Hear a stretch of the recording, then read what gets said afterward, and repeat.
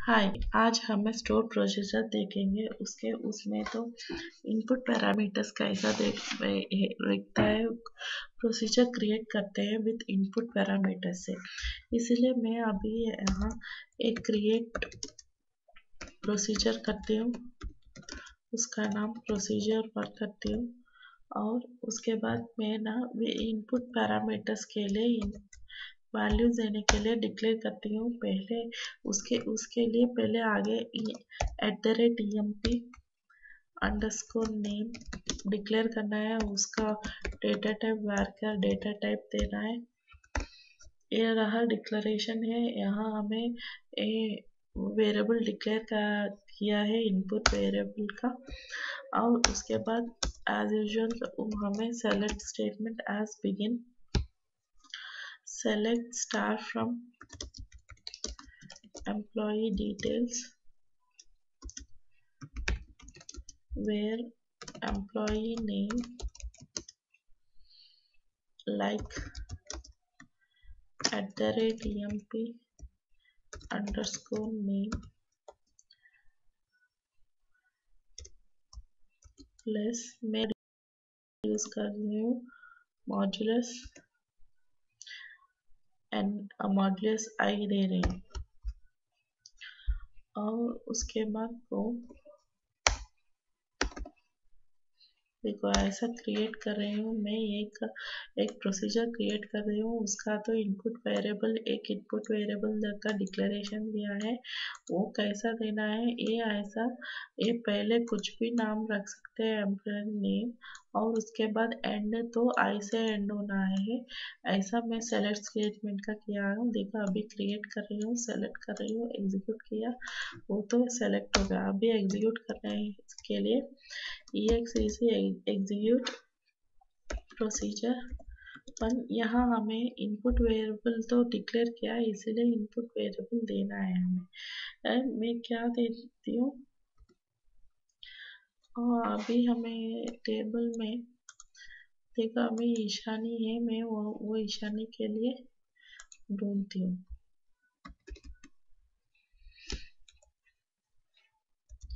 ईशा देती हूँ, देखती हूँ वो एग्जीक्यूट होता है। देखो ईशानी आ गई। कुछ भी आगे कुछ भी दे सकते हैं, मतलब वो लास्ट में आई से एंड होना चाहिए। ये मॉड्यूलस का ये वाइल्ड कार्ड है। इसके बारे में हमें प्रीवियस वीडियोस में देखा है, आप देख सकते हैं।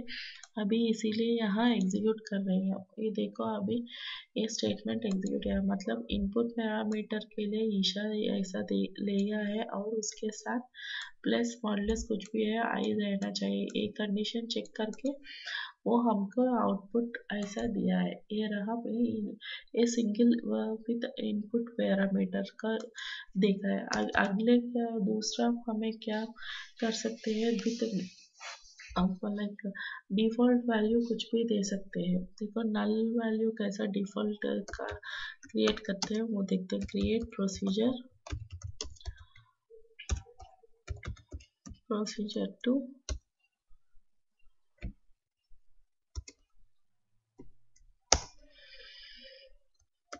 और उसके बाद हमें वेरिएबल डिक्लेयर किया है emp underscore name varchar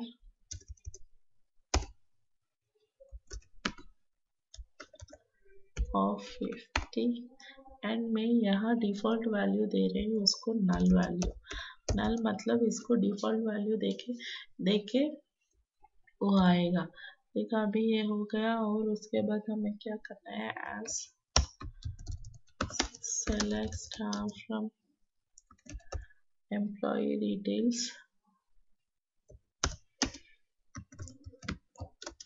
where employee underscore name like @emp name।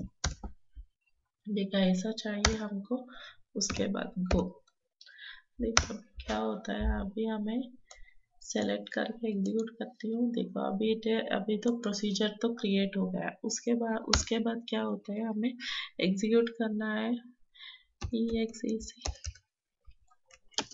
Execute procedure to. देखा, अभी मैं कुछ वैल्यू भी नहीं देते हैं तो भी एग्जीक्यूट होता है। देखो, मतलब वो null value, default null value देगा, मतलब हमारा डेटा में नल वैल्यू कुछ नहीं है इसीलिए आए, नहीं तो प्रोसीजर तो ईशान नहीं दिया तो हमको, देखो ईशान से मिला है, देखो हमका आउटपुट आया, ये रहा हमें डिफॉल्ट वैल्यू का कैसे करने का।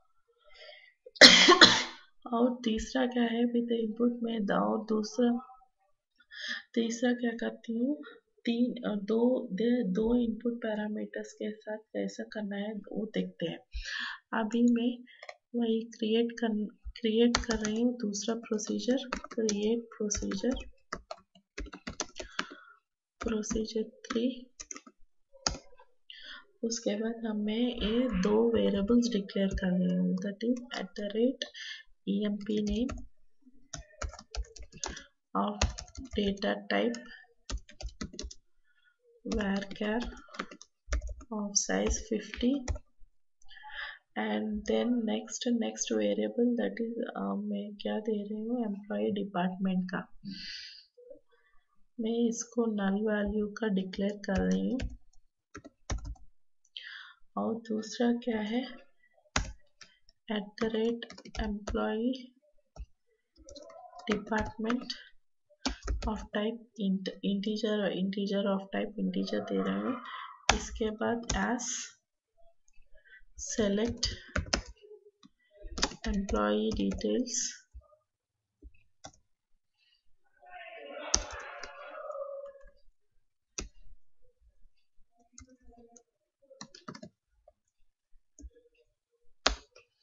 Employee details dot DEPT ID, comma employee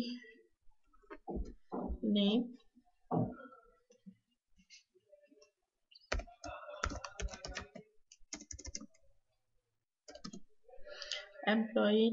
from employee details। क्या इनर ज्वाइन कर रही हूँ मैं, inner join employee department,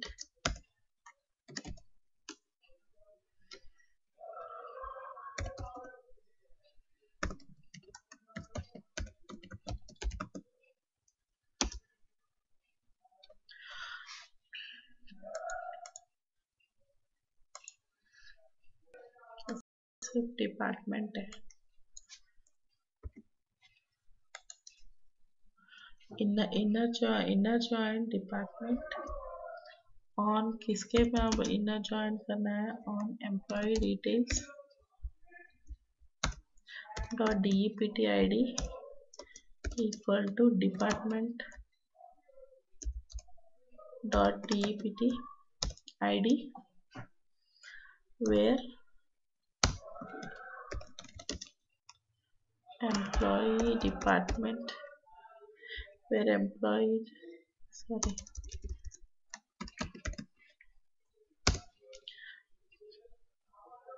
where department dot DEPT ID is equal to @DEPT ID @employee department and employee name like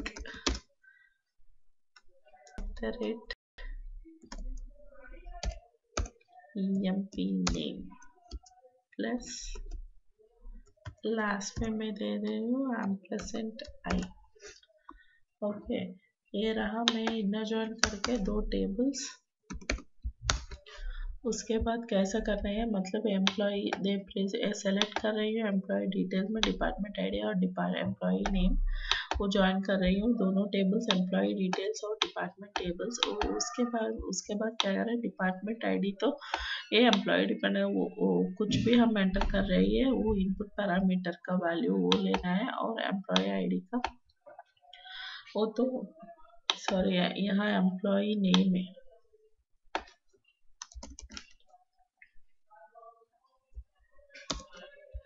okay, ये employ name वो check करना है, इसीलिए वो दोनों दिया है। हमें क्या कर रहे हैं अभी, एग्जीक्यूट पहले क्रिएट करती हूँ सेलेक्ट करके।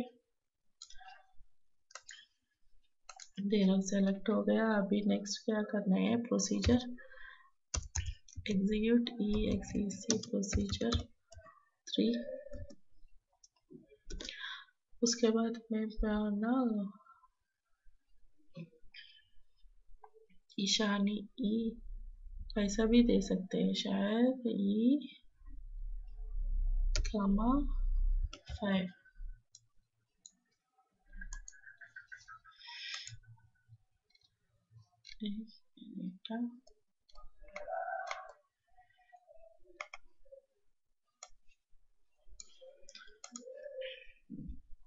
ये ईशानी का 3 है,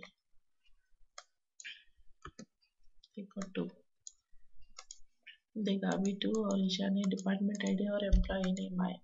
मतलब हमें यहाँ एम्प्लॉय डिटेल्स है, एम्प्लॉय नेम के लिए ई दिया है और 2 डिपार्टमेंट आईडी दोनों मैच हुआ, इसीलिए हमको आउटपुट आया है। नहीं तो हम दूसरे 2 कमा ई दिया तो देखेंगे वो एग्जीक्यूट होएगा। यहाँ देखो एरर कन्वर्टिंग, मतलब ये हमें इनपुट पैरामीटर्स कितना कैसा ऑर्डर में दिया है और वैसा ही वही ऑर्डर में यहाँ एग्जीक्यूट करना भी ये रहता है, इसलिए